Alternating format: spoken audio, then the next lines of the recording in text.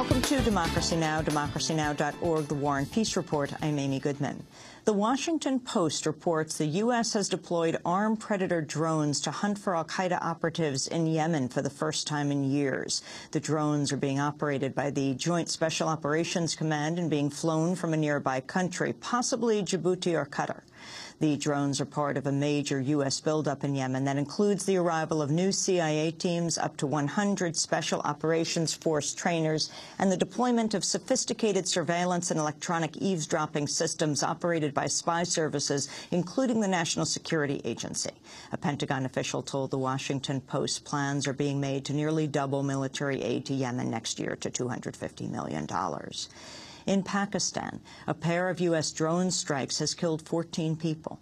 The missiles hit a vehicle and a suspected militant compound in northwestern Pakistan. The U.S. has carried out at least 88 drone strikes this year in Pakistan, up from 52 last year. The drone strike occurred as President Obama was making his first visit to neighboring India. We'll have more on his trip after headlines. At the United Nations Friday, State Department legal advisor Harold Koh defended the legality of using unmanned drones. A number have expressed concern about the legality of our uses of force in Afghanistan and elsewhere. With respect to use of force and targeting like detentions, the United States is committed to ensuring that all of our actions fully comply with the rule of law. It is the considered view of this administration that U.S. targeting practices, including lethal operations conducted with the use of unmanned aerial vehicles, comply with all applicable law, including international humanitarian law. The Burmese military junta is claiming victory in the nation's first elections in 20 years. Pro-democracy groups tied to the imprisoned Nobel Peace Prize laureate Aung San Suu Kyi boycotted the polls. International election monitors and journalists were barred from observing the vote. At the Thai border town of Mae Sot, Burmese migrant workers tore up their voting documents in protest. Everyone sees this election as a fraud. The military has swapped their uniforms for politicians' clothes and changed the name of their unit to the name of political parties, but they are still holding the power. When people select them, they will be the same. So it's useless to vote in this election. Speaking in Australia, Secretary of State Hillary Clinton criticized the election process in Burma. We look at Burma today holding flawed elections that once again expose the abuses of the military junta. And it's heartbreaking because the people of Burma deserve so much better.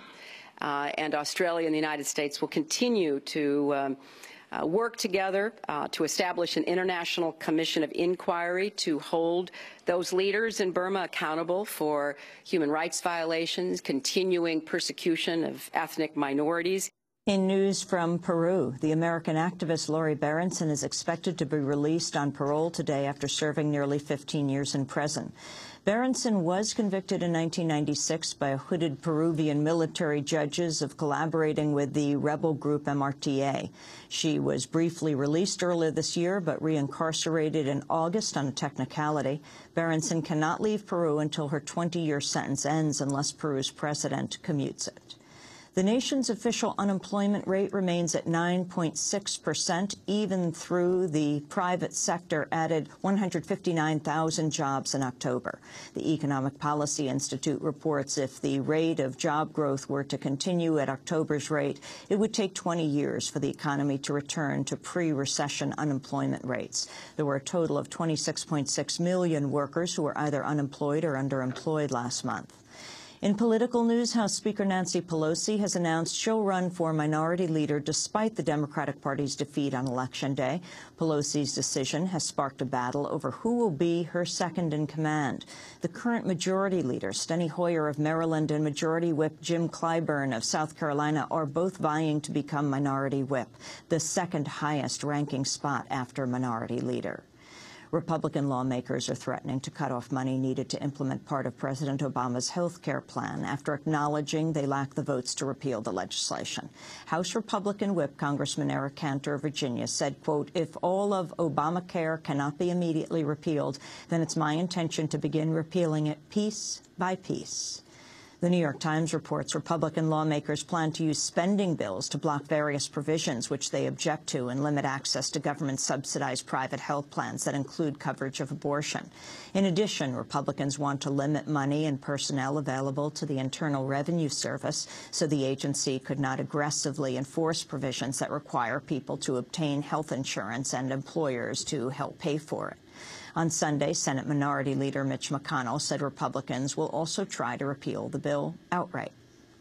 People who supported us, political independents, want it repealed and replaced with something else. I think we owe it to them to try.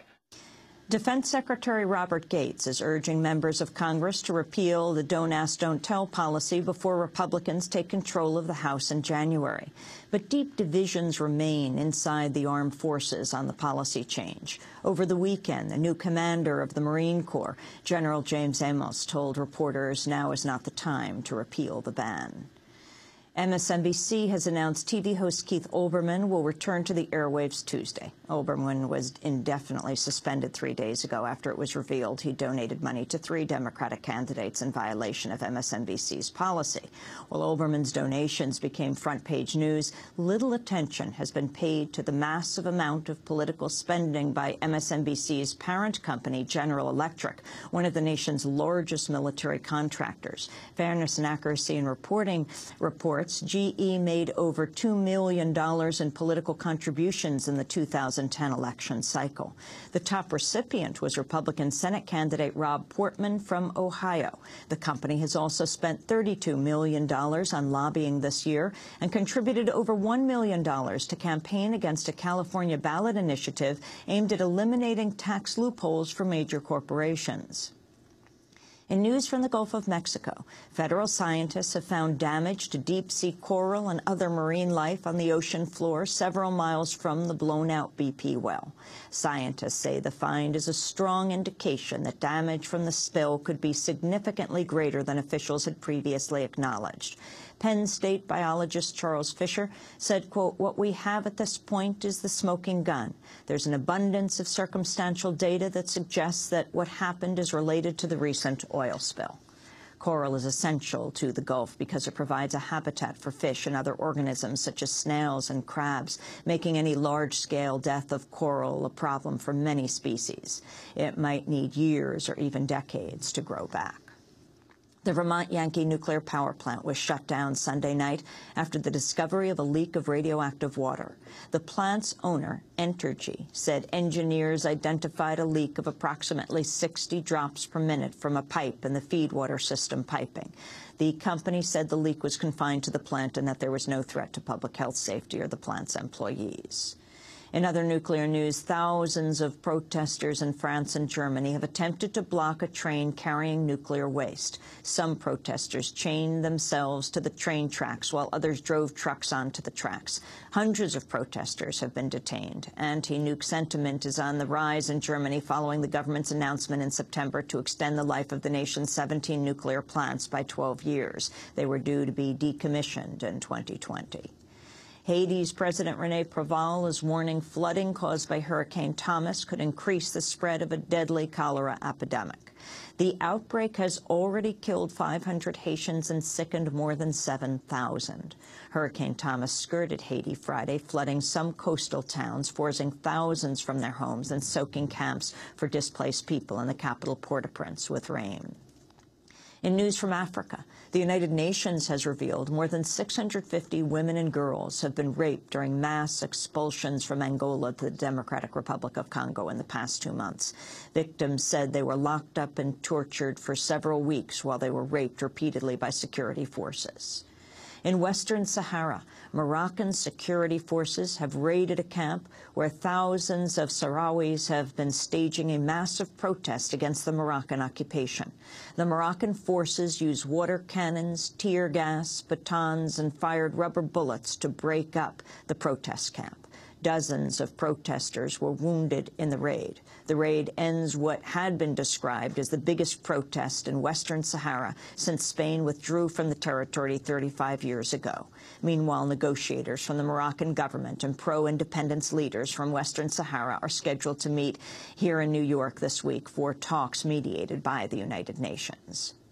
In Oakland, California, police arrested 152 people Friday night after hundreds took to the streets to protest what they viewed as the lenient sentencing of the BART police officer who shot dead Oscar Grant 2 years ago on a train platform. The officer, Johannes Messerlim, was sentenced to 2 years in prison, the shortest sentence he could have received. In July, a jury in Los Angeles convicted Messerlim of involuntary manslaughter, but acquitted him on the more serious charges of second-degree murder and voluntary manslaughter. And family and friends of the late Clarence Kalin have brought his ashes to Spain, where he fought against fascism in the Spanish Civil War in the late 1930s. Clarence Kalin died last year at the age of 95 in Madison, Wisconsin. He was one of the survivors of the Abraham Lincoln Brigade, a group of American volunteers who fought in defense of Spain's democratically elected government against a military coup led by General Francisco Franco, backed by Adolf Hitler and Italian dictator Benito Mussolini. This is Democracy Now!, democracynow.org, the War and Peace